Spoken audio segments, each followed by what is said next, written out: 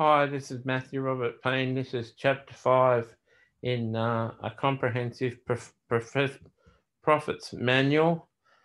This will be chapter 5 on a playlist on a YouTube channel of mine. So if you're watching this video, you can go back and watch the 4 videos before it. This chapter is going to be called If All Christians Can Be Prophetic, Why Not You? We were sharing in the last chapter that perfect illustration that the Holy Spirit came up with, that overhearing this other mother's daughter expressing how much she loved her mum, how proud she was of the mum, and the fact that it distresses her that her mother doesn't think she's a good mother. And if you're a mother, if you're a female, you could probably understand this more clearly, how so many women struggle with the understanding that they're a good mother. And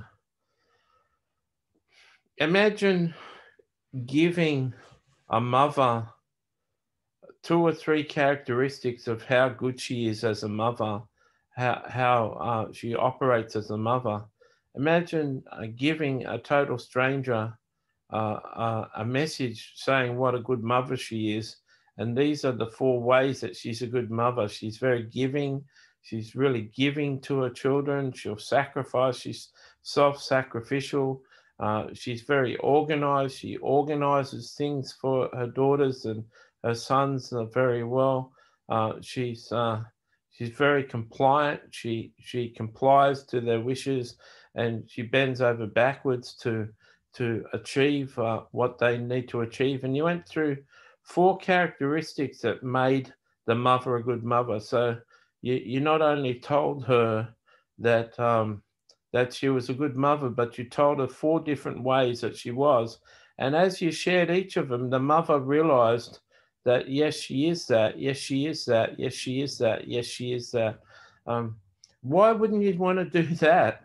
Why wouldn't you have the ability just to walk up to any mother and share that with her? And you see, I tell you, I've seen it hundreds of times. You see the mother's eyes just fill with tears, and all that insecurity, you know, fade away, and you know, this could be the mother of that daughter, and you've walked in on her without being the friend.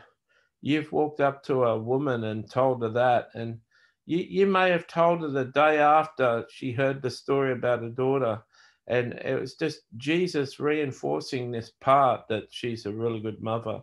You may have walked up to her in a shopping center and shared that you just wanted to share a message with her, and that she's a really good mother in these 4 specific ways, and you just see her tears. I often prophesy to women, and I prefer women, but I do prophesy to men too. And one time I walked past this really young, stunning young girl. She's about 17 years of age, and she was stunning.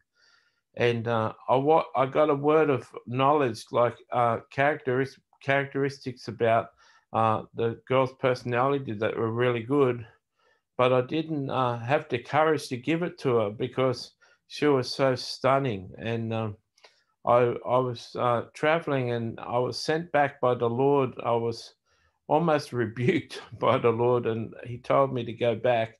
And I went back to the girl and shared with her. I said, you know, everyone that looks at you thinks that you're so pretty and you're so gorgeous, but you've just got such compassion. You've just got so much love in you for the average person. And you don't see the alcoholic, you don't see the drunk, you don't see the businessman, you don't judge everyone, you judge anyone. You've just got, tremendous love and understanding and compassion in you. And, the cliche says beautiful inside and out. And everyone comments on your beauty. Everyone tells you how beautiful you are. but you don't realize how beautiful you are inside. You know, your attractiveness just doesn't even compare to how beautiful you are inside. And I said that she's very giving and she's very good with her money and she likes to share and she's very kind. And I shared all these things, and there was an older woman with her, and I said, "Are you her mother?" And I said, "Yeah." I said, "Do you agree with these things?" And she said, "Yeah, thank you." And as I walked away, the mother said, "See, I've been telling you this for years. Why won't you believe me? Why does it take a guy to come up and tell you all these things? I've been telling you for years." And I was reminded by the Holy Spirit that, the reason why I was getting distracted from not giving the prophetic word is this stunning girl really needed to hear it. How would you like to deliver words like that? Um, what's stopping you?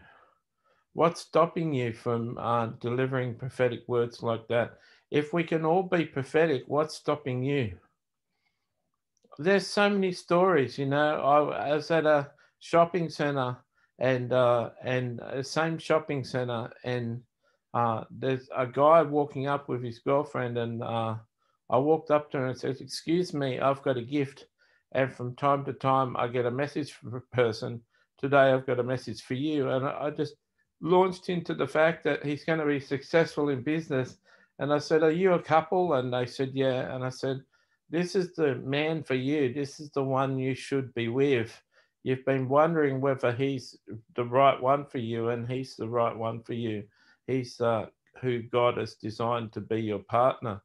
And as I was prophesying over her, I was looking at her. I saw a pentagram on her shirt. I realized I was prophesying over a witch. Well, 10 minutes later, I was downstairs shopping, and the warlock, the boyfriend, came down, astral traveled down to see me, and he was thanking me so much for reassuring his girlfriend that he was the right one. He was so thankful. He just popped down to say thanks for prophesying over my girlfriend. So you can encourage anyone. And I know that's a bit of a freaky story, but I live in the supernatural. So wouldn't you like to be someone who delivered? We don't live in a day where people send star mail anymore. People send email, and there's not a lot of letters getting written. But what if we lived in days where you could just deliver a beautiful letter to someone?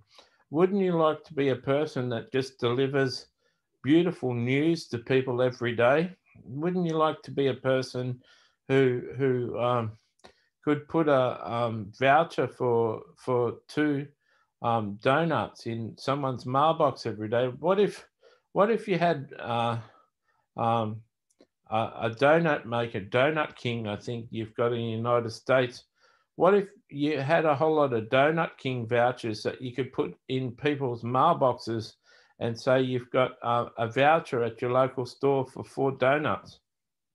Wouldn't you like to have that job, just going from mailbox to mailbox, putting those vouchers in the mailbox?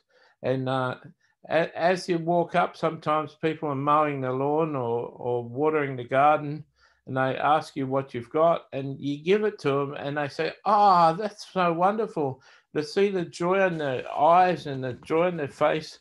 Wouldn't you like a job like that, that all you did was bless people and make people happy? That's the prophetic. Moving in the prophetic is just doing that. Jesus mostly hasn't got bad words to say to people, and they're just so beautiful. It's so encouraging, and it's such a blessing to share messages with people. And so I've been doing, like I said, 25 years, 30 years, and been I've been doing it long before I realized that it was a gift of the Holy Spirit. I went to a Pentecostal church, and that's part of the reason I've spent so much money on this manual. I went to a Pentecostal church with a roommate, and they had this live band and electric guitars and drums, and I'd never been in a church so active. And they taught on the gifts of the Holy Spirit. When they taught on word of knowledge, word of wisdom, and prophecy, I realized that I had those gifts because they were explaining what I'd been doing in my taxi. Then I got baptized in the Holy Spirit, but I got the gift of tongues with baptism in the Holy Spirit, but I didn't know. And they taught on prophecy. I was so happy that I already had that gift. I knew how to do that gift. And so prophecy is an amazing thing. Having the ability to prophesy to people is amazing. So why don't you take it up? Why don't you choose to activate your gift? And in chapter 55, we've got activation of the prophetic gift and mantles for me to pass on to people. And so if you want the gift of prophecy, just skip to chapter 55, and you can you can pray a prayer and activate the gift. And at the end of praying the prayer, I'll invite you to write me an email and prophesy over me and practice your new gift on me. And everyone who writes to me and prophesies, I'll send them an email giving them encouragement and showing them how right they were. God bless.